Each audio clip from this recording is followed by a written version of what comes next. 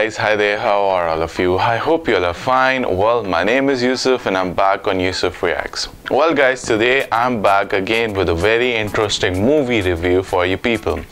Well guys, if I talk about it, what is going to be the thing that we guys are going to be discussing for today? Well, today the thing or the movie that we guys are going to be discussing is going to be something that is, I would say, extremely, talked about. It's the talk of the town, and there has been a lot of weight as far as people are concerned, as far as this particular movie is concerned.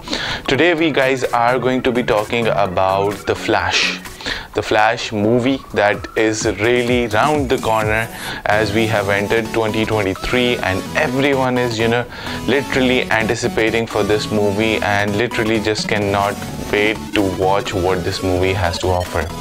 Now there would be a lot of questions that would come in everyone's mind, that why is this movie even so talked about, and what is the thing that makes this movie stand out? First of all, the most important thing that we talk about is what? The most important thing that we guys need to discuss over here is the storyline of this particular movie.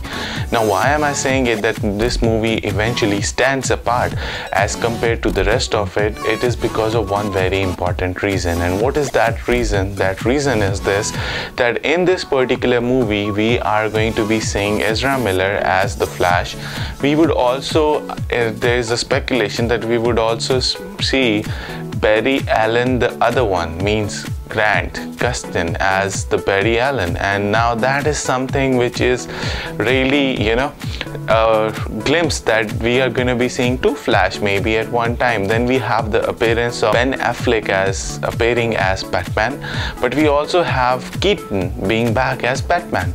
So now this also adds a bit of flair into it. Even if we go and scroll into the trailer or the promo of the particular movie, we can clearly see glimpses of the past, in which we can maybe see a glimpse of Clooney being as Batman. We can even see a glimpse of that old Superman that was there, the renowned Superman that we guys always have been fond of.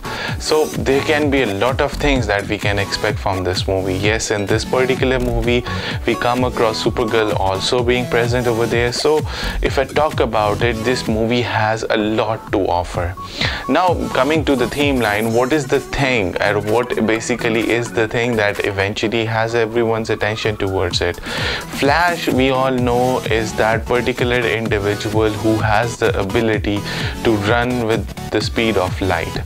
Now because of that particular thing, Flash has really given a new imaginative horizon to the science fiction movies that were there. And time travel, if we guys know and if we guys talk about it, it has been something that has always been a cause of fascination as far as humans are concerned. No matter from whatever age they are, they literally are always fascinated by time travel. And when we see this particular character who is easily able to do this particular thing, that makes this character even more intriguing, wanting to know of. Over here, if we see this particular thing up, we clearly see that Flash eventually realizing when he gets the powers, he travels back in time to save his mother from getting murdered. Now eventually he time travels, but eventually he prevents it. In order to do that particular thing, he opens another multiverse. Now this is something that is really the plot of this particular movie, and that is something that really when we talk about it, or when we hear, or when we listen, we can clearly see that this is something that really in itself is quite intriguing, and it would have people come out of their imagination. They would think out of the box, and that is what this movie has to offer. And that is where this multiverse opens up, and where he comes across maybe another Barry Allen of himself, maybe two kinds of different Batmans that are there. So there is a lot that is going on. We can even from the glimpses of it, we can see the old Batmobile that was there. So all in all, if I talk about it, this movie has a lot to offer.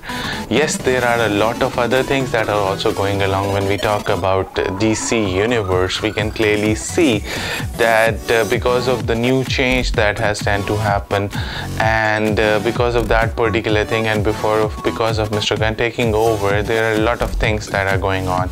Now everyone is going on with it, which project is going to go on, which project is not going to go on.